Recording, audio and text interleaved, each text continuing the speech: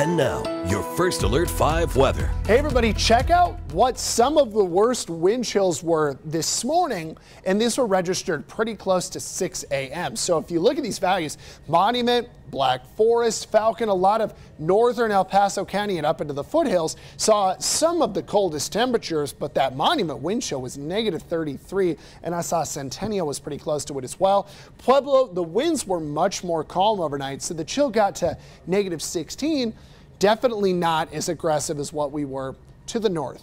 Now, our big story through today was that climb above zero, and we were able to do that today. Even actually by mid-morning, temperatures were above zero, and I plotted the next 36 hours. It's kind of neat to see how from noon today all the way even into Saturday at midnight, so as Christmas Eve turns to Christmas, temperatures really only get better from here. Even the overnight lows have the potential to be a little warmer than where we are here at noon. And when we look at your Colorado Springs temperature going into the afternoon, we're going to be in those mid 40s. So Saturday actually looks pretty nice.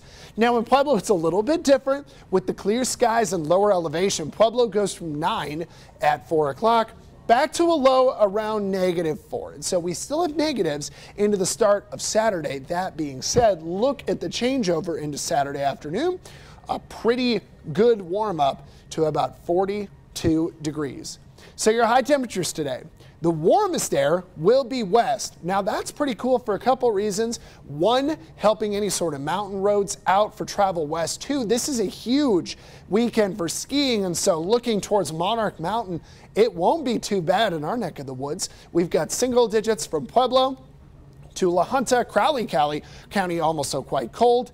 And then tonight, it is still getting below zero in a lot of portions of the plains. From Pueblo County out along Highway 50, La Junta, Lamar, Crowley County, Kiowa County, we're still recommending keeping your cabinet doors open so that air can circulate near those pipes on exterior walls, and you're going to be less likely to get freezing or any sort of water breaking problems.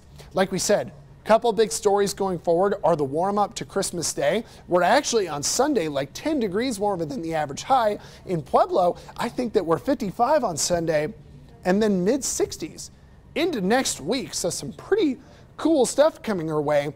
Without much snow this weekend, 3-day outlook shows a little bit up north, and some modeling is going with about 1 to 2 inches in Steamboat, and maybe through Saturday about an inch or so towards Vail. So very little additional ski resort snow.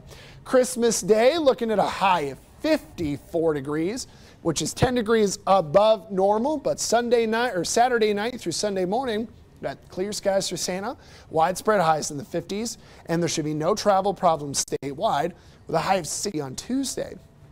Pueblo, mid-50s on Sunday, although the mornings are pretty cold through the next few days, and 65 on Tuesday. Pretty incredible stuff there.